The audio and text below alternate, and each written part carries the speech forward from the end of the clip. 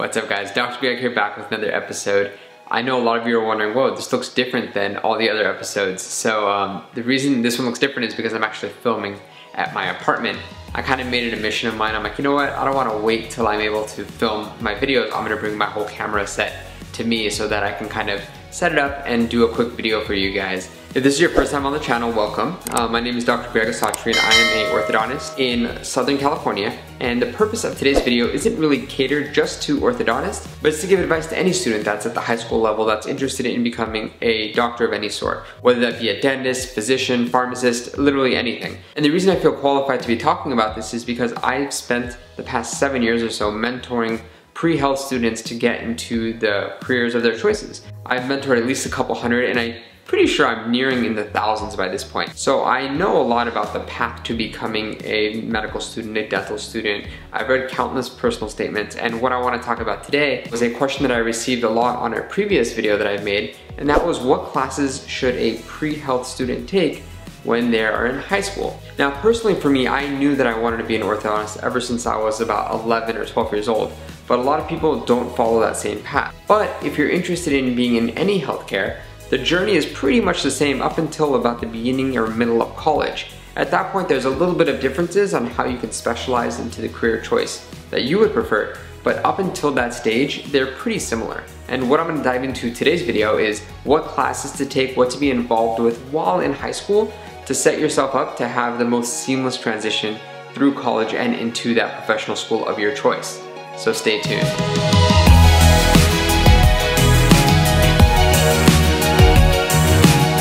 Okay, so the main thing I want you guys to remember when you're in the high school level is that stay open-minded to every career choice. I feel as though I'm in a minority, whereas I knew that I wanted to be an orthodontist really early on in life, and I kind of set my path to achieve that. But there's a lot of people that flop around, so don't feel so committed to something that you don't stay open to other avenues.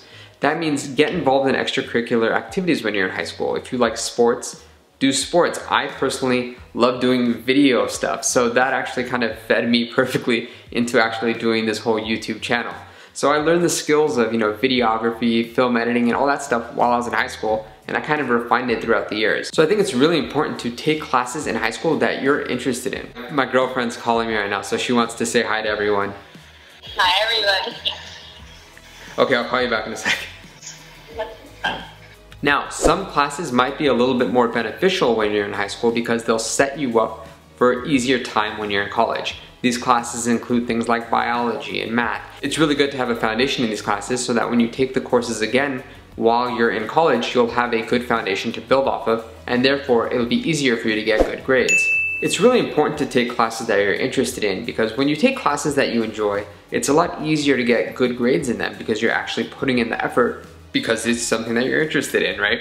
So it's actually more beneficial to take classes that you're interested in and you can do well in than it is to take classes that are biology related, because the most important thing for colleges is that you have good grades. So it's really important to follow your passions and your interests. Like I said, when I was in high school, I was really interested in filmography, so that's why I got involved in things like that. I took film classes, and that passion didn't end up becoming my career, so to speak, but I could still use the skills that I gained back then and make videos like this on YouTube. So it's important to explore your passions and your interests while you're in high school. Another really cool thing you could do while you're in high school is to firm up to see whether this is something you're really even interested in. And you can do this by shadowing and volunteering at like a nearby hospital or a dental office. You basically can get in there and see what a day in the life is for these specialists. YouTube is great at doing day in the life videos, but once you're actually there and in person, there's a lot you can learn from. Not to mention when you're applying to medical school, pharmacy school, dental school, they're gonna want to see that you've had experience shadowing. Another thing that I did personally that I found to be really beneficial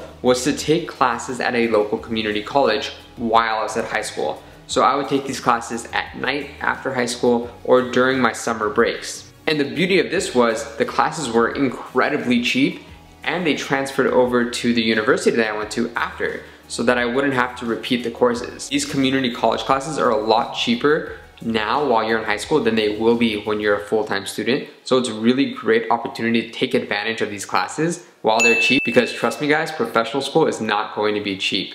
I can have another video where I go over the costs of professional school, but it definitely is something that's gonna cost a lot. so you want to save as much money now as you can. This gave me a head start on a lot of my prerequisites like math and science, and it made it so I had a lower course load when I was actually in college, which allowed for me to do better and have higher grades. So I'd recommend if you're in high school and you're actually very serious about following a pre-health path, look into a local community college and see whether there are classes that you can take that fit your schedule at nights or during breaks like summer.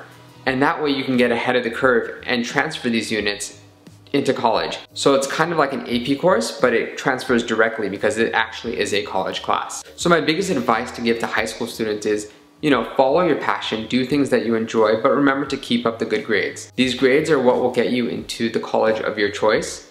But when you're applying to medical school, dental school, all these professional schools, they very rarely look back onto your high school transcripts. So you kind of start with a fresh slate once you start college. So that's the most important time to really kick butt and do well in your classes. But that still means that you should work hard in high school because you want to set yourself up to get into the college of your dreams so that you can follow down this path. So key take-home messages are follow your passions, take the classes that you're interested in.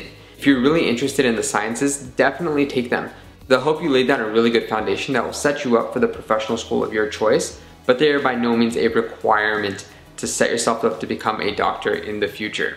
Do the extracurricular activities like sports, film, theater, things that you enjoy, because this is the time of your life where you're gonna have the chance to actually explore all these avenues pretty freely.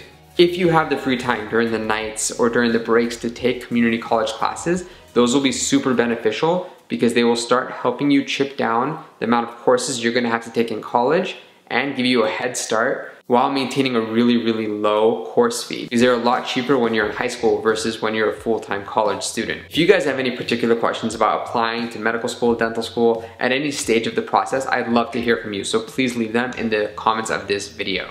If you enjoyed this video, please be sure to give it a thumbs up and hit the subscribe button so I know that you guys are interested in this type of content as well. That's all I have for you for today's episode.